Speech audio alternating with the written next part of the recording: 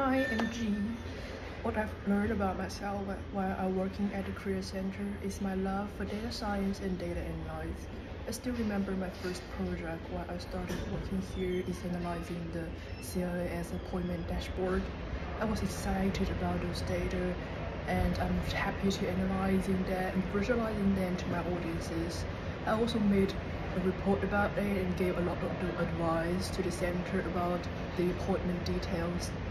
I even applied for a second major after I realized my interest in data science. So the job means quite a lot for me.